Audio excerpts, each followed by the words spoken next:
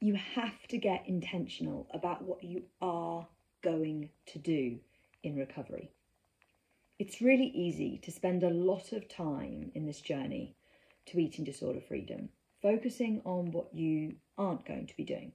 You're not going to be restricting. You're not going to be acting in alignment with the eating disorder. You're not going to be engaging in compulsive movement, etc., etc.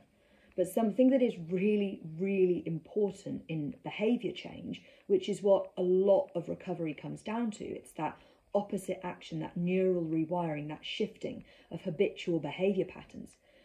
A lot of the time what that comes back around to is getting clear on what you are going to be doing. So yes, it's really important you're honest with yourself about the things that you are going to be disengaging from, the stuff that you are going to no longer be doing, the stuff that you must stop.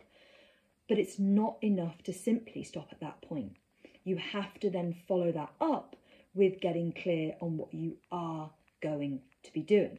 So, around food, this would mean not just stopping at the point of saying, I'm not going to be restricting, I'm not going to do what the eating disorder suggests, but actually to get very clear on what that is then going to mean you are going to do. So you are going to be honouring and actioning your unconditional permission to be eating without restriction. You are going to be actioning all sorts of different behaviours that are going in the opposite direction to what the eating disorder suggests.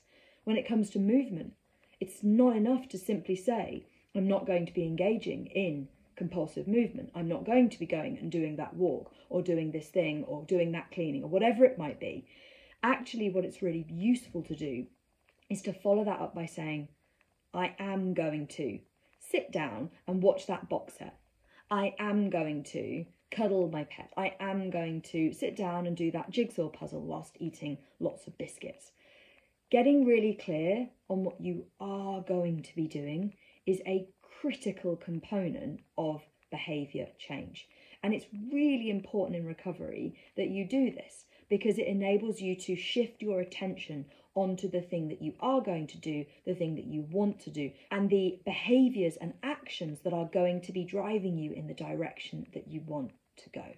So, something to be doing right here, right now, today, in whatever area that you may be struggling to follow through with action around, or maybe struggling with consistency around, is to get really clear on what you are going to be doing. And personally, this was something that I found particularly helpful around prioritising rest and disengaging from compulsive movement.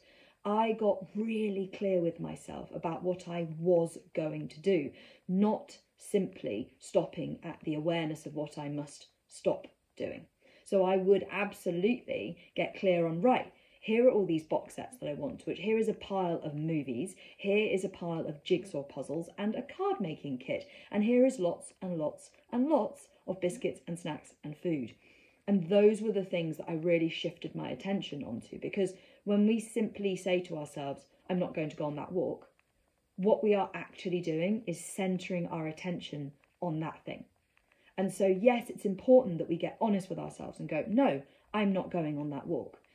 But then to follow that up with, I am going to sit down, watch that film, put that jigsaw and eat lots of biscuits. That's what I'm going to do. It's a really, really important thing. So let me know in the comments below what you are going to be doing that is aligned with your recovery. And remember, this is not just a talking space, this is a doing space. So go and take this learning and make it happen in your world, in your recovery. I hope that's been really helpful. Wherever you are, whatever you're doing, I hope that you have a wonderful day